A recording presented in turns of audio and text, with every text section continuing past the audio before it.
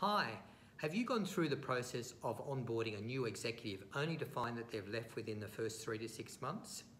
In this video, I'd like to share with you some ways of ensuring that your new hire is invested in your business and stays for the long term.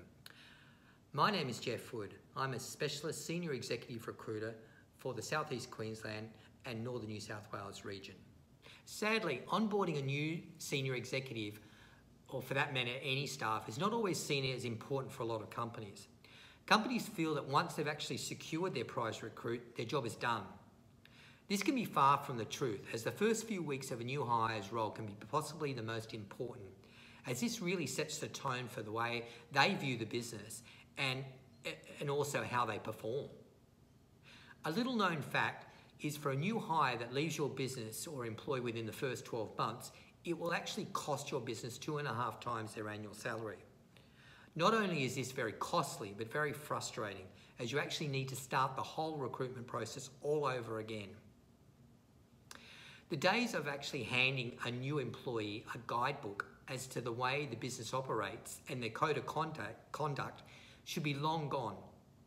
To really maximise the benefits of hiring a new employee, onboarding should be seen as the first step in a continuous process of training and support. Having a planned onboarding schedule ready for your new executive's commencement should be a priority to ensure a good start point. So many businesses start their new executive without any structure around their introduction to the business. Imagine turning up at an airport and getting on a plane only to find out the pilot has no idea what direction he is heading. It doesn't give the passengers too much confidence, does it? So always make sure you take the time to, before your executive actually commences in the business, to consider the schedule and plan it carefully.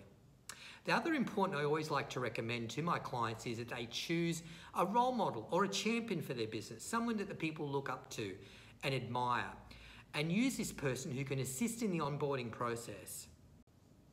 I hope these tips have been valuable for you. I've created an onboarding template. If you would like a copy, just drop me a comment below and I'll send it straight to you. Have a great day.